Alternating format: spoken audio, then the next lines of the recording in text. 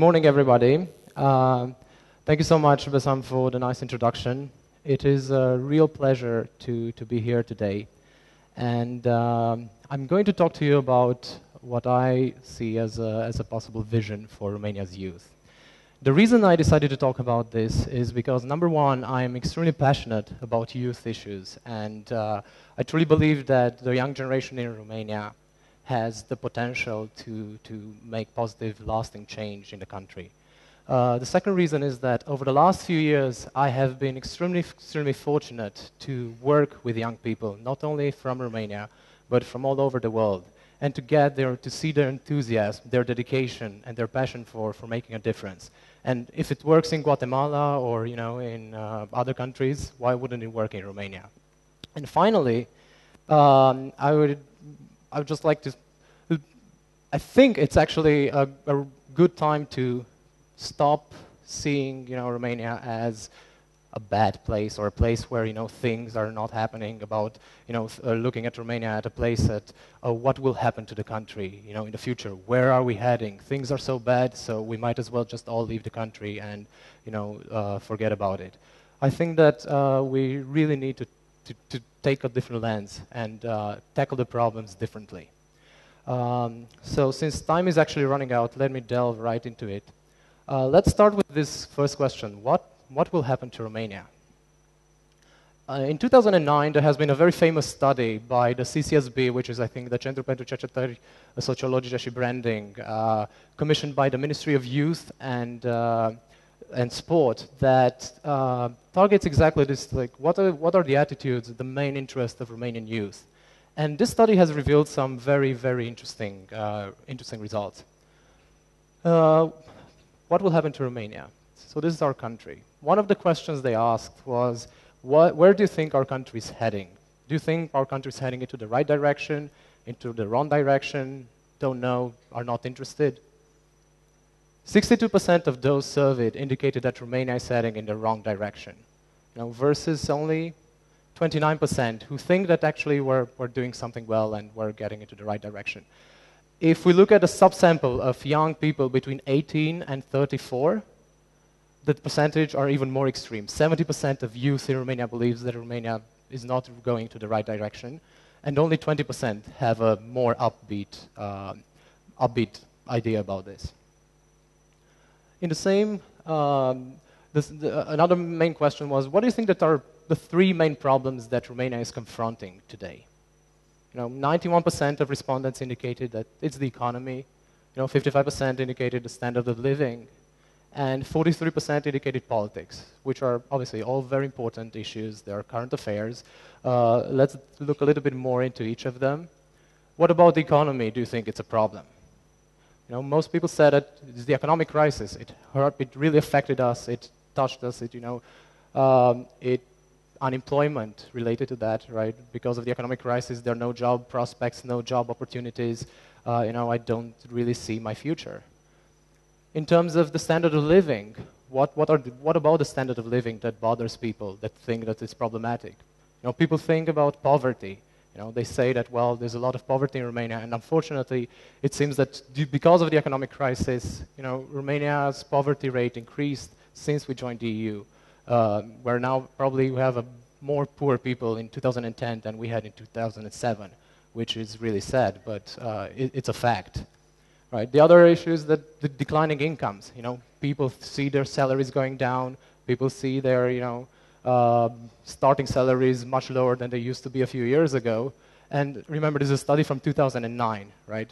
In 2010, this issue is probably even more current, with all the public wage reductions and pension reductions. In terms of politics, right, what are the 3, 4, 5 main issues that people have identified? People complain about corruption as being a problem. People indicate that the government and the parliament are problematic, right? So here are the two main pillars, or some of the most important pillars in any democracy, right, that should be solution providers. They are indicated by people as being problems. Right? The politicians as a class, young people in Romania think that the politicians as a whole are part of the problem, not part of the solution. And finally, lying. Like, people say that there's a generalized state of lying in the country that bothers them. and I think it's a valid concern. But what about other things, right? So we've seen that, yes, it's politics, standard of living, what about people and their mentality? Do you think that our mentality, or in general, the mentality that is very, very present here, that maybe we tend to victimize ourselves, that maybe we try to avoid taking on responsibilities? Do you think that that's a concern for young people? It doesn't seem to be a major problem, right? It seems that only 7% of respondents indicated, people in interhuman relations as a problem in Romania. Really? What about education? Right? Again, do you think that education is a problem in Romania, that our education system is so perfectly functioning and things are so well going, and education, we all know that education means a better future. Again, it doesn't seem to be a problem. Only 5% of those surveyed indicated the educational system as a problem, as a major problem in Romania. And really. Finally, I think that the most revealing thing of the study is that when asked what were the 3 most important things that the state should do for them, 77% of those surveyed indicated that the state should provide them with opportunities, with jobs, with career advancement. 36% of them indicated that they want the state to provide apartments and housing and land for them to build something, right? How many of them do you think that think the state should invest more in education? Do you think it's more like 50% or more 5%? I have to maybe disappoint you, but it's actually very low. It's only 14% of people see the state needs to invest more in education. So, getting back to the original question, what will happen to Romania? What do you think will happen? Right? It certainly from this it doesn't look like a pretty picture at all, right? We have only almost 2.4 million Romanians considered to leave the country for good, which is on top of the 2 million that have already left, right? So here suddenly we have 4.5 million Romanians that are either considering leaving the country or have already left. That's 20% of the whole population. Of these, almost 50% of them are youth between 18 and 32 years old. These are the people that should be really producing or be productive for the next 10, 20, 30, 40 years. They want to leave. Indeed, 37% of the youth mentioned that they are likely to leave Romania permanently. So here's the key word, it's permanently. It's not going abroad to study for half a year or 2 years. It's not going to work in London or New York or Hong Kong for a couple of years and then use your experience and come back. Just leave Romania permanently. Maybe come back in vacation and visit your parents, but that's it. Right? And finally, you have, as I mentioned, as we've seen in the previous slide, there's a very high expected level of state paternalism, right? So people in Romania a lot of people in Romania still expect the state to provide for them. They expect the state to provide for them with jobs, they expect the state to provide them with career advancement, to give them housing, and do you think there's potentially a little problem here that 20 years after the fall of communism, most people in Romania still expect to be given things as opposed to obtain them themselves? Why do you think that only 14% of people see education as a priority, right? I mean, I think it's an important question, because education is a means, is an instrument through which you can actually provide for yourself. But apparently it doesn't seem like that. Let us take a quick look at the past, present, and future, right? The past, we cannot change the past, right? So it is what it is. Right? I like to see as the past, I'm a bit of an economist, so I like to see as the past as a sunk cost, right? You cannot really get back what happened over the last 10 years, 20 years, 5 years. Whatever we do, we're not going to recover it, right? And it's fine, we can blame, the communists for having ruled us for 50 years. We can blame bad luck and destiny. We can blame, corruption. We can blame the capitalists. We can blame the politicians. We can blame, foreign companies for having taken over our resources. We can even blame God, right? Dumnezeu nu ne iubește. I mean, God doesn't love us, so, oh, too bad. Whatever we blame, we still cannot get back, right? What we have lost, that's lost, it's gone, right? Let's do a little bit more of a visual take on this, right? So here's the past, right? There's the train, it's at the end of there, we are never going to recover that, right? Here's the present, right? Young people leaving the country, wanting to go for good. But at the same time, as you'll see, there's also a current that people either want to come back, or there are quite a few things actually happening that you might not see necessarily in the media all day. But the big question is the future, right? Where do we want to go in the future? And this is the only thing that we can actually influence, right? It's not the past, like the present is what it is, but we can do whatever we do in the present to make sure that we have a better future and that tomorrow will be better than today. So I would just like to propose to you a different perspective. And although I really hate dividing people into boxes or assigning people into boxes, because I do believe that people are very complex humans, I mean, they're obviously very complex beings, let's do, since we're at TED and it's an unrestricted exchange of ideas, let me propose to you the following. There are two main categories of people, right? On one hand, we have the spectators. Who are the spectators, right? The spectators are the ones that let things happen to them. They tend to be generally risk-averse. They're often pessimistic. They're cynical about most things. They constantly complain about everything and anything. One of their guiding principles is "Asta viața." That's life, c'est la vie. I can't do anything. I'm too small to, make an impact. They also tend not to question why some things happen the way they do. They tend to take things as given, and again, back to the same attitude. I'm too small. I can't change. Maybe counterintuitively, on the other hand, they tend to be experts on everything, right? They tend to be experts on soccer, to structured finance, to Romanian Communist Party ideology after Ceausescu's reign. They're the specialists. They know everything, but they're the ones that do the talking. They don't always, or in most cases, they don't do the action. On the other hand, you have the doers. Who are the doers? The doers are the risk takers. They're the ones who enjoy taking on new challenges. They are proactive solution seekers. They focus on impacts, on results. They want to see the end result. They want to see the impact that they have. They are bold. They're not afraid of failure, because they recognize that only by failing sometimes you can become better, right? You learn from your past mistakes so that you avoid them the next time. And they're mostly optimistic, right? And let me tell you an anecdote that some of you have probably heard about what is the difference between an optimist and a pessimist. So there is this, shoe company that really wants to expand in Africa. And they sent two of their marketing people or business development people in Africa to explore the new market opportunities there. And the first one sends an email a couple of days later saying, oh, absolute disaster, like nobody's wearing shoes here, like there's no market opportunity, we're completely wasted $5,000 on my trip here, I'm coming back to the headquarters in a couple of days. A few days later, the second marketing person sends back an email. Fantastic opportunity. There are 20 million people with no shoes. So there's a market opportunity for at least 20 million pairs of shoes, if not even more.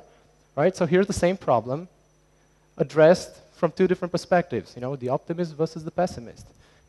The doer versus the spectator. I can sit back and say, well, there's no market opportunity, there's nothing we can do. Or, well, let's use the fact that all these people are not wearing shoes, to make sure that they will. I'd like to propose to you three types of doers. First, there are those who strive to provide for others more than what they were provided with. And I would include here in this category my parents, our parents, who most of them, yes, they lived under very difficult times during the communist period. But at the same time, they made sure that we will have a better life, right? And that we have access to opportunities, we'll have access to education, to access to travel abroad. And I think that, despite all the hardships, they're probably proud that, as opposed to their youth, we have all of these opportunities. On the other hand, we have those who want to so-called own the world, right? For whom the private gain is more important than the public gain. And these are, the business people, the entrepreneurs, the profit maximizers. And I actually have a lot of respect for most of them, because a lot of them give back to society. You have the occasional Warren Buffett, you have the occasional, Bill Gates, that gets back to society most of his wealth. They are also the job creators. They create a lot of opportunities for others. And finally, you have those who want to save the world from those who want to own it, right? For whom the public gain is more important than the private gain, right? And here you have the volunteers, you have the people who work in non-profit organizations, the people who work in public service, and all of these who try to make sure that, the next day will be better than the previous day. So, what do you think is Romania's, youth deeper problem? Do you really think it's the economy? Do you really think it's, the standard of living, the politics? Which, please don't get me wrong, they are extremely important issues, but they are current issues, right? why shouldn't we look more at the deeper question, right? What about maybe there are too many spectators and maybe not enough doers? Let me tell you a little bit about a new generation of young Romanians that I see emerging. I totally understand and very well the challenges faced by the young generation, and I'm one of them. I lived here until I was 17. I kept in very close contact with the country. I've done a lot of projects in Romania over the past 10 years. So, yes, I might have traveled the world, I might have gone to great universities, but at the end of the day, I'm just a kid from a small town of Arad who happened to have an amazing family, who valued education, who valued access to opportunities, traveling, getting to develop access to foreign cultures. And I perfectly understand all these challenges. But at the same time, I also understand that by doing nothing, right, and just simply waiting for time to come, or for to pass by and fix things, or waiting for state to provide, things will simply not get better. The values that this young generation of Romanians that I see, they value strong work ethic, they are proactive, they are involved in local communities, they're dedicated to make a positive difference. And I think that the fact that, for instance, we have the TEDx, the second TEDxBucharest here today, is a perfect example of that, right? There's an army of volunteers here that put this amazing event together, everything in their spare time. They're doing this on top of their jobs, on top of their studies, on top of everything, right? It's all volunteer. They are part of the new Romanian generation. Then there's this guy you've probably heard of, Răzvan Creangă from Sibiu, He's a recent IT graduate, just producing applications for Apple. He doesn't need a state to come and provide him with a job. He doesn't need a state, to provide him with an apartment. He provides for himself. So I do believe that youth in Romania has the potential, ought to, and will be the agents of change. And to paraphrase US President Bill Clinton, there's nothing wrong with the youth in Romania that cannot be cured by what is right with the youth in Romania. Our youth organization and other like-minded organizations, they are, let me show you a couple of pictures. What do you see here? I see young people engaged in debates. I see young people working on projects. Here, for instance, we met at a conference in Boston last year, 6,000 kilometers away from Romania, to identify solutions to Romania's problems. Not just focus on the problem, but focus on the solution. This is the problem, how can we fix it? These are people that are doing amazing things. We have people who are doing the Diaspora Votează, Diaspora Votes project. It's a bunch of 20-something-year-olds who are trying to really change the electoral law to make sure that people, Romanians everywhere, have their constitutional right respected, that they can vote. It's one of the basic rights that the Romanian constitution provides. Our youth organization also provide, and others, right, provide a microcosm of what Romanian youth is truly capable of. Romanian youth is forward-looking as well as innovative and proactive. They're dedicated and focusing on getting things done. They're engaged in their communities. It's amazing to see how many volunteers, how many non-profits are in Romania that are doing amazing things. You don't read about them all the time in the media. You don't see them on TV. It doesn't mean things are not happening. They're tolerant, they're appreciative of similarities, but also respectful of differences. They're also doers, not just spectators. And I think it's a very key point. So, to wrap up, what do you think will happen to Romania? I have a lot of faith that things will eventually get back on the right track. I think the three key takeaways would be, for the last 15 minutes or so, number one, to really stop fooling ourselves that by waiting for time or for God or for Brussels or for Washington to do something for us, things will fix. No, only we can change things. We are the only ones that can make a difference for us. Number two, right, we should definitely look into addressing a problem from the perspective of a doer, not a spectator. I think it makes a world of difference.